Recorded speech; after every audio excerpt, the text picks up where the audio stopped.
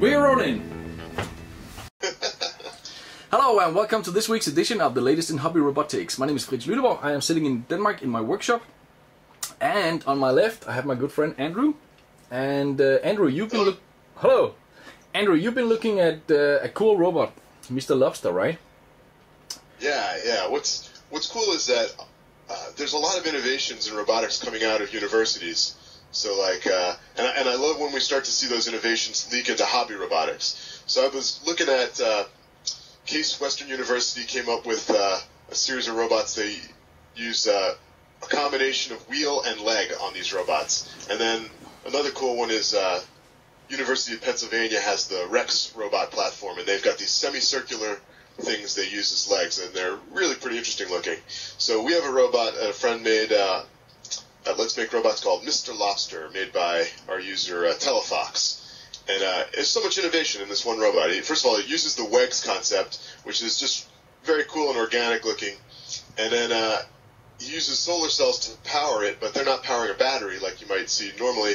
He actually put a fuel cell on this. He built a fuel cell, and it's that's how he's running the robot. A hydrogen and oxygen tank and a fuel cell are on the right on board on the little robot.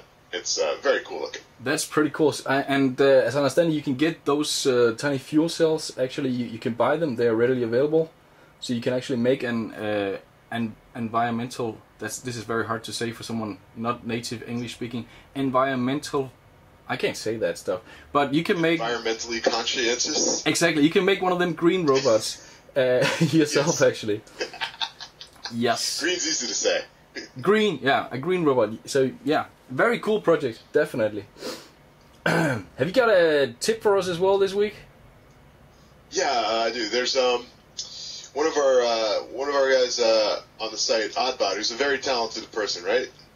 OddBot. And yes, he's done so many cool things, and he loves to share his knowledge. So he shared this tip about sometimes you might have an Arduino or another processor, and you just want to be able to press a simple button and have it shift between modes of operation. So you press the button, it does one thing, you press the button again, it moves on to another mode, and then it cycles through.